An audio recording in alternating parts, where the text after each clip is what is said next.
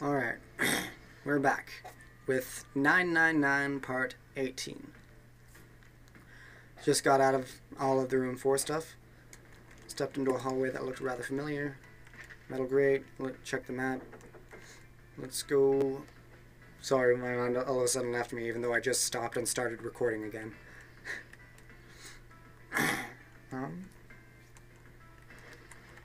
Lol, real mad.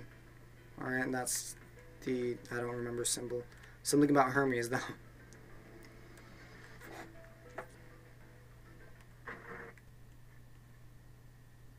I'm wondering where it's going to start getting into territory that I don't recognize. Try these doors. Of course, they're not going to open. You need the red. Wait, the reds aren't working. What the fuck? And then Snake comes to show the solution.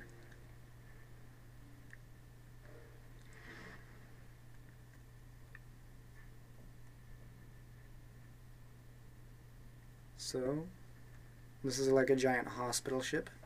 The Gigantic. So there's 3 possible ships. The Titanic, the Olympic, and the Gigantic. This is the most likely ship, is the Gigantic, a giant hospital liner used for World War II. Or modded for World War II or something like that. 6 hours. Let's go check the rooms.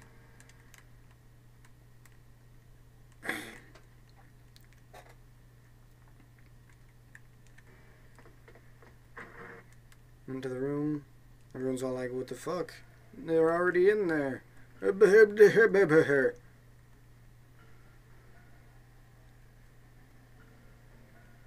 Where the fuck is Snake?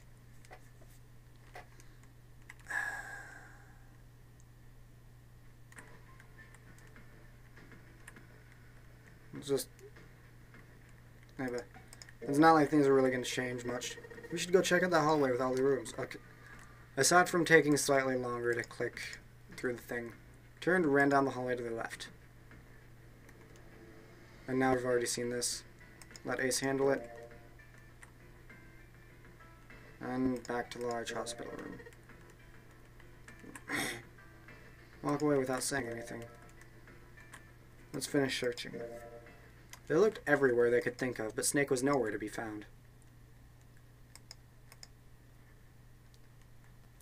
Lotus looked around at 6 frustrated faces and spoke.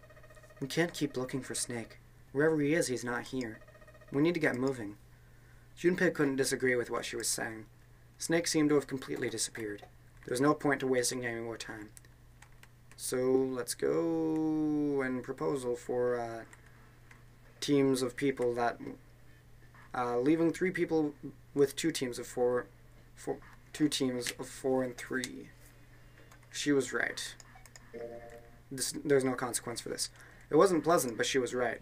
It wasn't any way that the numbers worked out. If one group was 4, the other group would always have a digital route that didn't match a door. Yeah. Greatest amount of happiness to the greatest amount of people. Ba-ga-ba-ga-ba. Just, there's no real other options, so... Just gotta do it. Oh, hey, Ace is volunteering to do it to himself. So, just leave, and now let me inject myself with some sedative, so that I can't be disputed with.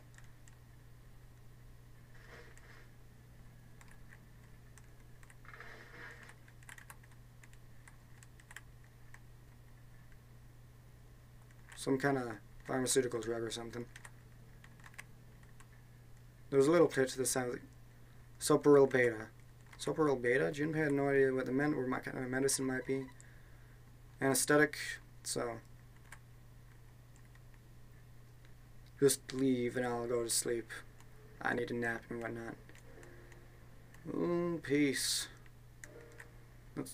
Okay, for this one, I'd like to go through door 8, but according to this thing over on the notepad, I have to go through door 7 for this thing. I think I'm gonna go with door 7. Okay, 7 it is. Yeah. Alright, then that means June's gotta go through 8. What? Why? What? Or what? Why? What? Santa grimaced and muttered angrily to himself, but finally began to explain. If 6 of us are gonna keep going without leaving anyone behind, then... Plan A, 7 with 358, 8, 4, 6, 7. Let's review all these plans. I don't know why. But, okay. That's how that works. In other words, 3 and 4 and 7 and 8 can never go through the same doors. You get it now? Santa finished, June looked over at Junpei, tears welling up in the corner of her eyes. Oh no. You're saying we're not going to see each other again for a long time. Junpei felt just as June did. He wanted to be at her side through whatever trials they were preparing to face. But, balagaba, let's just go and do this. Things will be fine. They stood in front of the door. Seven took a deep breath. You guys ready? Yeah. Yes. Okay, let's go. Such varied voices necessary for the both of them. The door had opened. A narrow hallway stretched out before them. Seven and Clover leapt through the door. The moment they did, their bracelets beeped. The detonators in their bracelets had been activated. Junpei stepped forward to follow them, but looked to his right towards 8. Their eyes met. They nodded. Their farewell took almost 1.5 seconds. Then someone took hold of Junpei's arms and hauled him bodily through the door. Get a fucking move on! It's right there, though, so fortunately. Beep, beep, beep. Okay.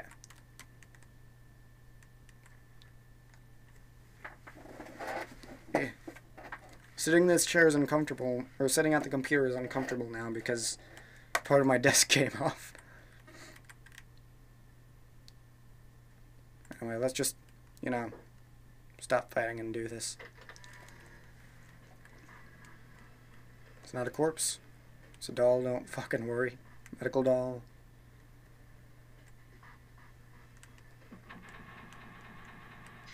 Seek a way out. Alright.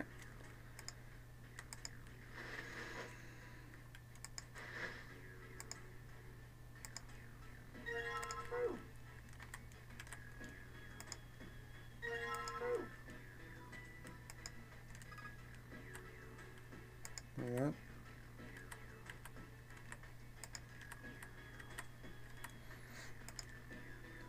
Knife. Or scalpel, I mean.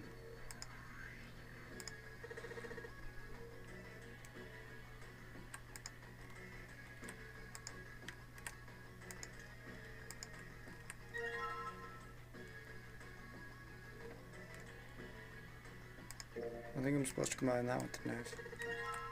And organ key. Organ trail.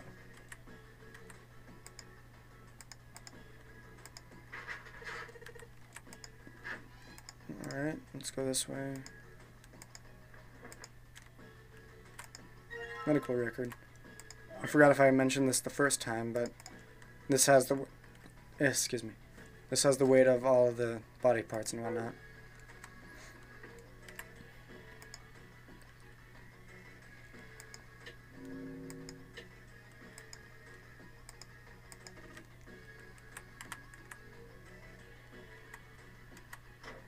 Go this way. Awesome, it's unlocked. No, I won't. I might say what it is on the label, but there could be anything in there.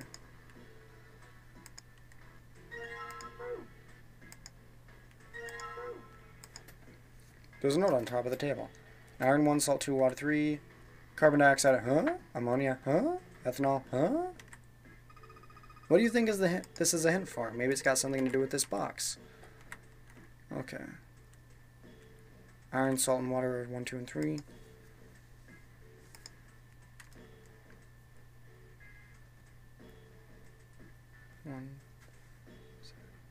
I think that's 9. Ethanol, I think it's 9.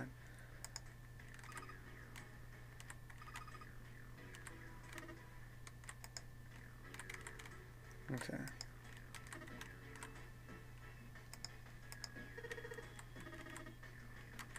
Carbon dioxide. I think it's 9, 3. Dioxide is 3. I think it's just based on the number of whatever atom or thing. Ammonia, so 3, 4, 9. Whatever Oh yeah, 349.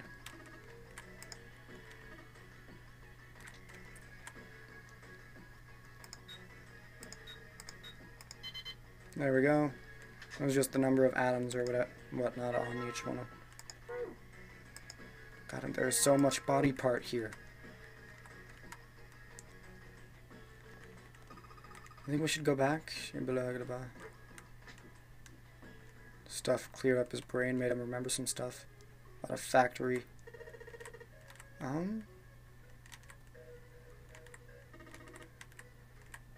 had another story kind of like that one. One in the freezer. What, the freezer? Something about glycerin. Hold on, what were they talking about? Let me just go up.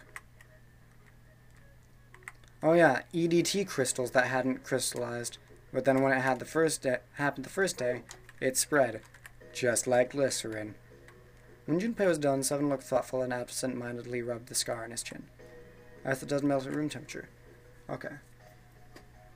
The key here, this is another thing that actually matters for the thing, is not to be nondescript about it, but to say, know about Ice 9.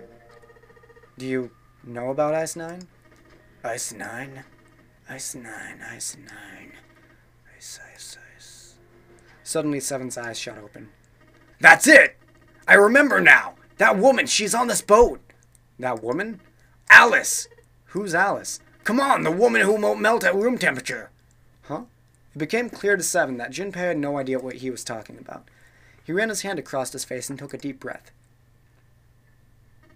You know how the Titanic sank on April 15th, 1912, right? Yeah. More than 1,500 people died. Worst maritime accident in history. What about it? Did you hear about the boat that was sent to collect the dead bodies? I think that was the RMS Carpathia, right? It was a cruise liner just like the Titanic. No. That was the ship that picked up the survivors. The ship that collected the dead bodies was the CS McKay Bennett. The McKay Bennett showed up on April 17th, 2 days after the accident. It set out from Halifax, a port in Canada, and recovered 306 bodies. The Atlantic that far north was really cold. It would have to be for there to be icebergs and stuff. Anyway, the bodies they pulled out of the water were frozen solid. This isn't a very nice story. So, what happened next? Well, they say the McKay Bennett recovered something more than just dead bodies. There were various bits of stuff floating around in the water. Things the drowned had carried with them or stuff dislodged as the ship sank. One of the things they found was a coffin. A coffin? Yeah, a wooden one. The craftsman who...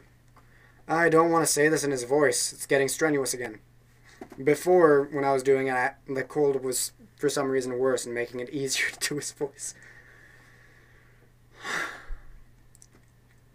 The craftsman who... I'll just do a lower voice. The craftsman who made it must have been pretty skilled. It wasn't just a wooden coffin. It was all wood. There was no nails or reinforcements, and there were no gaps in the wood anywhere. It was airtight. The crew got pretty curious about what might be inside it and opened it up. They had to get a wedge and hammer it open. It was so well made. Inside, they found a woman. Or I guess you should say they found the dead body of a woman. Her hair was thick and black, and her skin was deep brown and didn't show any signs of age or decomposition. They say that she looked gorgeous, like a goddess. She was obviously dead, but everyone who looked at her said she looked just like she was sleeping. Her skin was so lifelike she looked like she might wake up at any minute. She didn't, though. Like the rest of the bodies they found, she was frozen solid. Eventually, the McKay Bennett finished the search and returned to Halifax. The 306 dead bodies were unloaded and taken ashore. However, it was warm enough that they began to melt. They say that the stink was horrible. But there was one body that didn't thaw. The girl in the coffin. That's right. Everybody thought for sure that she'd melt and start to rot like the rest of them eventually. But weeks passed and nothing happened. Then a month passed and nothing... and another, and it was summer, and she was still frozen solid. After a while, people started to say she was some sort of miracle. Rumors about the girl started to spread, and people came to Halifax from all over. After a while, people started to call her All Ice. Alice. Of course, those rumors didn't last long. Why? Well, she up and disappeared. One day Alice was there, and the next day she wasn't. They say someone snuck into where they were keeping her and stole the body. With the body gone, the rumors followed pretty quickly, and after a while, no one remembered her. You might be able to find something about her if you could find a newspaper from back then, but that's about it. Wait, you just said that she was on this boat. Yeah, I did. Alice has got to be somewhere on this ship. Now, why the hell would you say something like that? Because I know. And just what is it that you know? What happened to Alice after she was stolen? Junpei gulped. Alright, tell me. What happened to Alice? Seven nodded slowly and took on the look of a man recalling something long buried. Well, around that time, the word was that there was a thriving black market in New York. I mean, I'm sure there still is, but that was special. But this was special. All millionaires from all over the world. I've heard that Alice went up for auction there. The person who won the auction was Lord Dashiell Gordain. You've heard that name before, right? Sir Gordain. Isn't he the guy who bought the Gigantic? The Titanic sister ship? Or the Titanic sister ship? Yeah, that's him. Sometimes I don't get the, things. Seems like that should have been a question mark after that, but it was a period. I don't know, unless I phrased it like, the Titanic sister ship. I don't know, anyway. Yeah, that's him. Although I guess he hadn't done that yet. What do you mean? Gordain bought Alice in 1912. Then 4 years later, in 1916, he bought the Gigantic. And he hid Alice somewhere on the Gigantic. But nobody knows where. He died in 1931. And apparently he died without ever telling anyone where Alice was hidden. However, what? Well, he did have one close friend who asked him, Where is Alice? And he said, Alice sleeps in a small chamber past the Forest of Knowledge, beneath the navel of the Gigantic. What the hell is that? Some kind of riddle? Your guess is as good as mine. Seven threw his hands up in defeat. So that's it. Whatever you think, I believe it. She's hidden somewhere on the Gigantic. In other words, she's hidden somewhere on this ship. Before Junpei could dispute Seven's rather bizarre claim, they heard Clover's voice from the door. She did not sound pleased. Hey, what are you two doing over there? Stop wasting time and get over here. Okay, we're coming. Seven looked at Junpei. Yeah, so anyway, that's the story. It might be useful someday. Don't forget it. With that cryptic remark, he turned and left the room. Junpei was left behind to ponder what he'd just heard. He tried to remember what June had told him earlier. That mummy wasn't just a normal mummy. They say that she was frozen. The story says that from the time of its discovery all the way through when it got put on the Titanic, and even though it was carried through the desert, her body never melted. Was that Egyptian priestess Alice? Had the water in her body become Ice 9? No, that's nuts. There's no way somebody like that could exist. Junpei shook his head, trying desperately to clear it, and followed Seven to the operating room where Clover was waiting.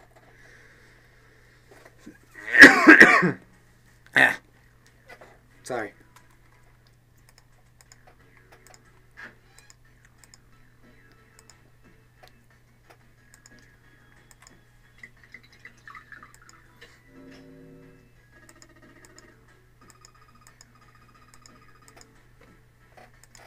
I wonder if I can fuck myself over. Nope.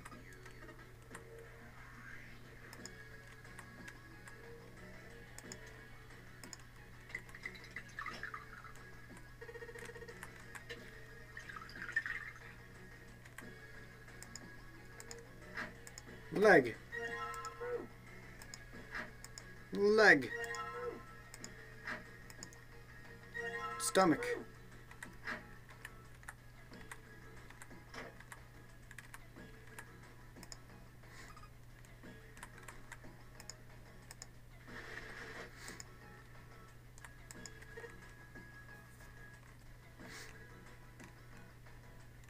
Alright. Nothing happens, so maybe it's the wrong weight. And swap body parts with John's. Alright. And now we've got to do this. Not that. That. There we go. Hey Junpei, I just heard something. Came from John's operating table. Let's go check out what happened on John's table. Look at the scale. Huh? The lid on the scale. Oh, I get it. Must have opened because we matched John's weight to what's on the chart. Okay. Jupiter key, yeah!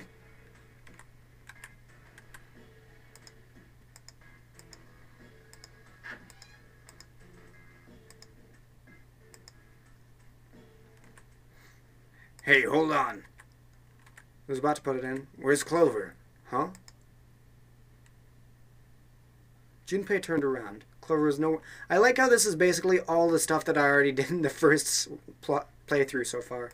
Except a lot faster. God damn it, where the hell did she go? Okay, just hold on a minute. I'll go get her.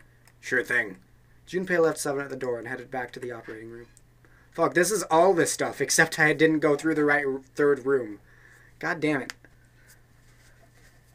Fuck, I did this in the first time I played through this game. Like, the actual first time, too. Apparently. She was staring at the mannequin.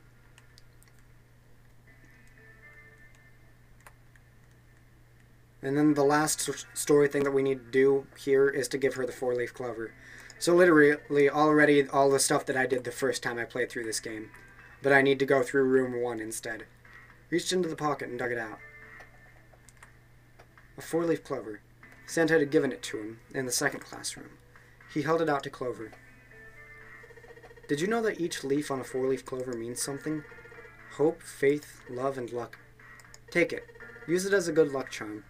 He pressed the four-leaf clover into her hand. Listen to me, Clover. No matter what happens, you can never lose hope. You have to remember what's most important, and that's to have faith and to have love. If you can remember all of those, that'll bring you good luck. Snake, I mean your brother, he's not dead.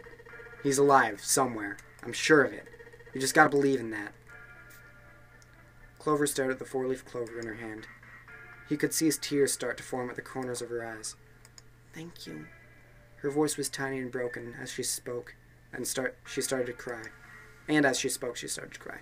She tried to hide her tears by looking at the floor, but it did a little good. She wiped away tears with the baggy arms of her jacket, but more quickly took their place. No matter how she tried, she couldn't stop crying. Her tears made small wet circles on the floor. Thank you, she said it again. Then she looked up at Junpei and seemed to choke down the last of her grief. She did her best to smile. Junpei wiped an errant tear from her cheek with his thumb and gave her the best smile he could manage. Now come on. Seven's waiting for us at the exit. But still she didn't move. Wait, before we go, there's one thing I want to ask you. What's that? What did you think when you hear the word experiment? For a moment his mind froze. Then he came back to his senses and realized the word meant nothing to him aside from the dictionary definition. What? Oh. Huh. I guess it was just a coincidence then. I mean, that you knew about the four-leaf clover. Look, I'm sorry, I don't want to be a jerk, but you're making less than no sense right now. Oh, no, it's nothing. Just forget about it. Oh, don't give me that. You really think I could just drop this?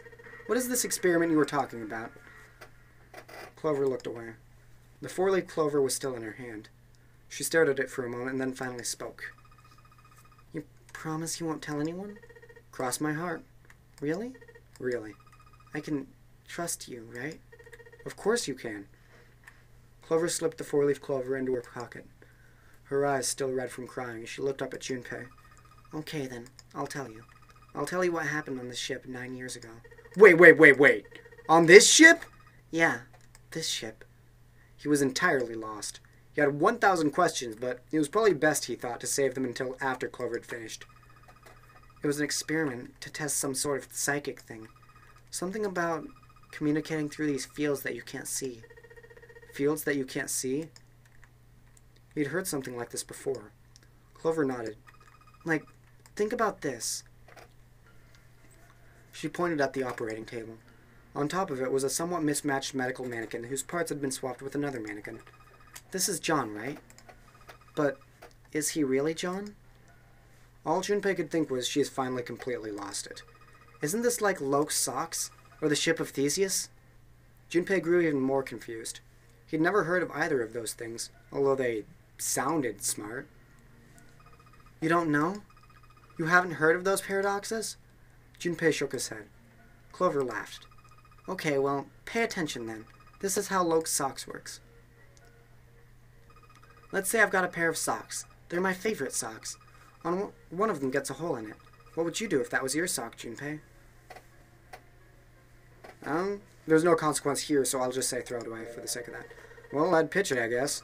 But it's your favorite pair of socks. Come on, who loves their socks that much? It doesn't matter, just suppose you do love them that much. Well then I guess I'd patch it. But what if another hole opens? I'd add another patch, I suppose. What if another hole opened after that? Another patch, I guess? Well, let's say that you just keep adding new patches, until eventually the original cloth of the sock is totally gone. Once you get to that point, can you really say they're the same socks you started with? That's tough. Junpei crossed his arms. So, that's the Loke's socks thing? Yeah. The ship of Theseus is a lot like it.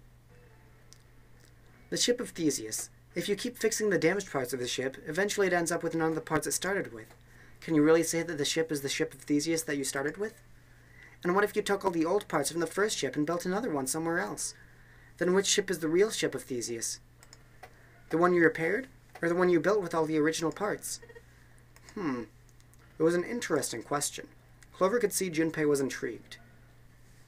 Hey, do you think it's the same? What's the same? These guys. Is it John? Or is it Lucy now? Junpei looked at the operating table again. A mannequin full of body parts from a different body. Clover had been right. It was just like the Loke socks in the ship of Theseus. The part of the body that holds a person's identity is at the head. Of course, for many hundreds of years, conventional wisdom held that the man's identity resided in his heart, or in a number of internal organs. John's head and heart were both his, but apart from that and a single arm, the rest of his body had once been Lucy's. Was the mannequin really John? We're just like these mannequins. She looked at Junpei again. Think about it. The cells in our body change every day. Old ones die and new ones are born. Maybe a part of my arm is already made of stuff from a fish I ate once. Or maybe a part of your right side is made from a cow you ate. If you take it a little further, those cows and fishes are made from something else too, right? That's how we're all connected. Circle of life. Anyway, through fields that the eye can't be seen with the naked eye. The silence was broken by Seven. Hey, what the hell is taking you two so long? Seven's head appeared in the doorway. He was not happy. How long are you going to make me wait? We don't have time to screw around. Junpei and Clover looked at each other. Clover looked at Junpei as if to say there was more she wanted to tell him. She shook her head. Whatever she had to tell him, she didn't want to tell him in front of Seven. Seven seemed to catch on. Oh? What were you two doing? Was this some sort of secret meeting? No, it wasn't. We were just playing with the mannequins. Huh? Let's go, Junpei. Moving a little bit too fast to be entirely innocent, Clover headed towards the exit. Santa stared after her, then turned to Junpei with an amused expression. Playing with mannequins, huh? Didn't know you were into that kind of thing, Junpei. You're a dick. Junpei dashed past him and traced Clover's path out of the door. I don't know why, but that's like one of my favorite parts. Ellipsis. You're a dick. With a short laugh, Seven followed. They stood looking at the door. Junpei took out the Jupiter key. Alright, I'm gonna open it now. Is that cool? You don't need to keep asking. Just do it, alright? Fine then. He slid the key into the keyhole and turned it. He felt it unlock. The door opened with a soft, melancholy creak. Beyond it lay a simple white hallway. There was no fanfare or confetti, and yeah, so let's skip through this stuff now. I found it! I think I already used that voice for one of these things. I found it! I don't know. I'm running out of stupid voices for that. They left the operating room. The hallway took them around several corners and past several doors, but they were all locked. Until at last, the final door was hidden in a corner of the hall. Junpei grabbed the handle. As he made to push it open, a voice stopped him. The voice came from behind him and belonged to neither Seven nor Clover. Jumpy! She spun around, or he spun, god damn it. He spun around. He saw someone running towards him from the other end of the hallway. There were three people coming towards Junpei and his companions. Santa, Lotus, and June! They pulled up short in front of Junpei, breathing hard. Whoa! What the hell is this? What are you doing here? What? But we didn't... Before he could finish, Clover spoke. Hey guys, could you come take a look at this? She was standing near the end of a small hallway that branched off to the right. The rest of them ran over to her, curious as to what she'd found. There was something on the wall at the end of the hallway. A map of the ship's interior. It said C deck in the upper left corner. It was, they assumed, a map to the floor they were on. Door 7 and door 8. The map confirmed what they already knew. Both doors eventually led to the hallway where they had found themselves. In fact... Yeah, isn't that what I said? We aren't going to be split up permanently till we find door 9. We might get separated for a little while, but we'll see each other again. Otherwise, we won't be able to open door 9. That's how the nonary game works. Junpei looked at the map of the ship's interior again. Adjusting seating. As he looked more closely, his surprise and excitement gave way to weariness. One by one, the others saw what he'd seen. They moved as one for the door. He pulled the map of the ship's interior off the wall, put it in his pocket, and followed the others. You see, what it is that they see is that this leads back to the room they were just in. The 6 of them stood in front of the door, arrayed in a semicircle. Santa stepped forward. He took hold of the door and spoke without looking back at the other 5. Ready? I'm gonna open it. Slowly, all 5 nodded their silent assent. With a deep breath, Santa threw open the door. Excuse me. I don't know why I'm reading through all of this again. Yeah. So, yeah, we've got the key, the Jupiter key, and shit. And there's also some other key, I think, that we got. So now we can just go back to some other place. I don't remember. There's some other doors to go get. Let's go check on room 3, they say. I think it's Ace, 7, and Clover. Yeah, Ace, Clover, and 7. 3. Anyway, we're exploring now, so... I'm asking you if there's any reason we came back here. No idea. Let's go with that. You know, that's a good question. Junpei looked off into the distance thoughtfully. Lotus sighed and shook her head. I can't believe this. You guys followed me here, but you don't even know why? Junpei, you've got the solar system keys, don't you? He did. He pulled them out. The Saturn key card and the Earth key. Junpei didn't see what they had to do with anything, though. Both he and Santa were completely lost. Fortunately, June took pity on them. Don't you remember the elevator? On C deck, where we are now, there was a big elevator behind the stairs, remember? And next to the elevator, there was a card reader with the Saturn symbol on it. And on A deck, on the door to the left, there was a keyhole with the Earth symbol on it, I think. So the 2 keys that Jumpy has should let us use the elevator in the door on A deck. Huh. Yeah, that's right. June smiled, pleased with herself. So did Santa. Alright, I got it. Let's get started then. What do you say we split up into 2 teams? Lotus and I will search the Earth one, and you 2 can search Saturn, alright? Sounds good. Junpei handed the Earth key to Santa. They decided that their initial search should be brief, only 10 minutes. They'd meet back near the staircase once they were done. Junpei and Jude headed for the elevators. Sure enough, there was a card reader bolted to the wall next to the left elevator. He lined up the Saturn keycard and swiped it through the card reader. A light on the upper left corner blinked to life. Great. Looks like it's working now. Alright, now how do I call the elevator? There was a single button to the right of the elevator door. On the button was an upside-down triangle, the universal symbol for down. I don't know why I'm reading through all of this again. God damn it. Okay. June was probably afraid of. We've already done being locked up alone with a boy, so they could only go down. She was afraid because the only elevator button pointed down. That meant, of course, that the elevator couldn't go any higher than the floor they were on. So, okay, we've basically gone through all of that already. So let's do this.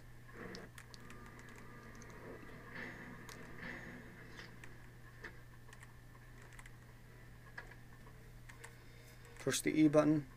Let's go down.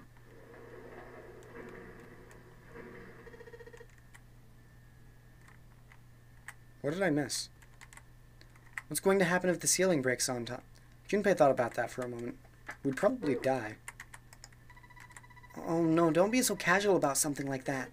At any rate, we should probably go back. Okay. I don't know why that was so special that, you know, I had to not skip that. But anyway, there's a 6th door.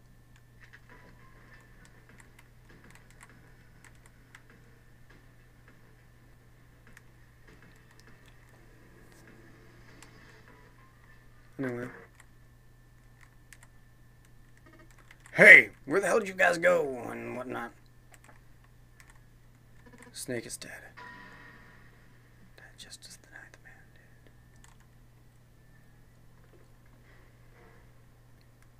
did. Alright, and there's the body.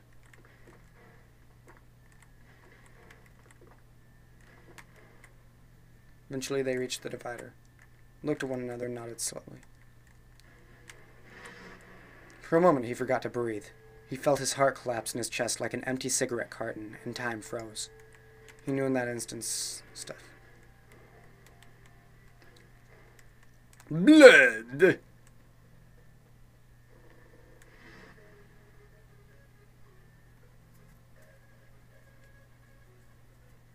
Right. So then somebody likely killed him, is the Ingrid census. Was Zero still on the ship with them? Of course, let's go with. Because this hasn't...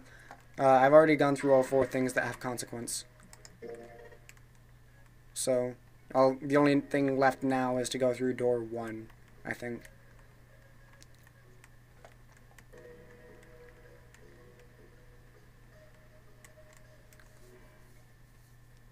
It's 3. There's 3 hours left. Alright, Mercury card reader. Let's go through there.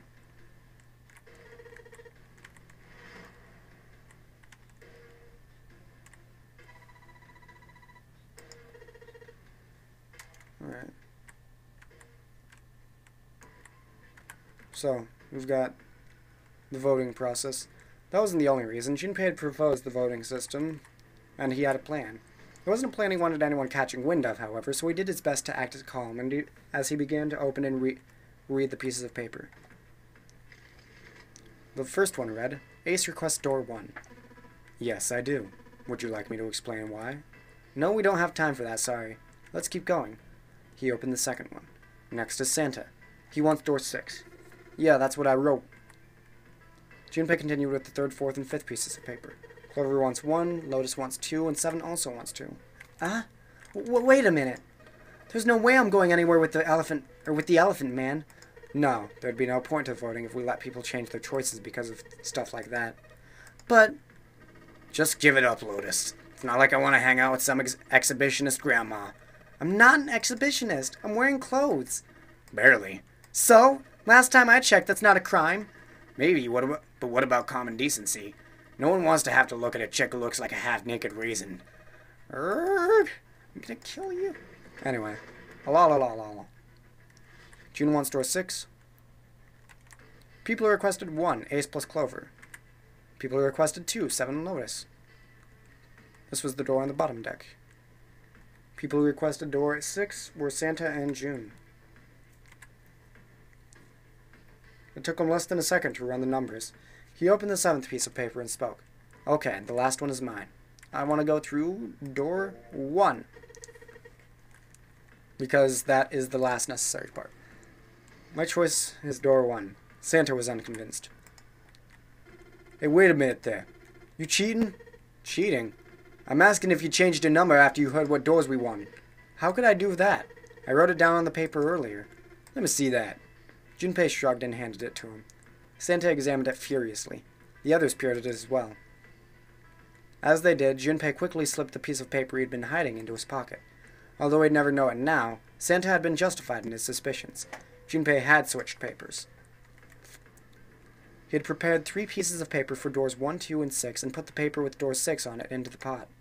He put a small mark on it so he would know which one was his. He put the paper that said door 1 in his left hand and the paper that read door 2 in his right. When the drawing began, he saw to it that he drew last. The rest was easy. If he wanted to go into the door 1, he'd use his left hand, and his right hand if he wanted door 2. Of course, if he wanted door 6, that would be simple. All he would need to do was switch nothing and say 6 was what he'd wanted all along. Well, what does it say? He fought the urge to smirk. You got lucky. Santa snorted and tossed the paper aside, frustrated. Very well. We've decided who will go through door 1. It will be Clover, Junpei, and myself. 1 plus 4 plus 5 is 10. 1 plus 0 is 1, obviously. Our only problem is the 2 remaining teams. June and I want door 6. Lotus and I want door 2. That's not good. We can't open either of those doors with only 2 people. Fine. 7 will go through door 6. Sure thing. I didn't really want to do door 2 anyway. Besides, if we've got a younger girl with us, it'll lower the average age. Right, June? Well, June was at a loss for words. Lotus was not. That pig. You just wait and see.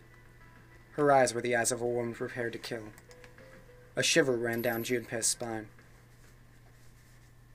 Even after they separated at the staircase, Lotus was still muttering angrily to herself. Circumstances dictated that Junpei and June would have to part ways again, but this time it didn't sting quite so much. Let's go ahead and save here. We know what door we're going to, and we're on the path to it. So, until next time, peace.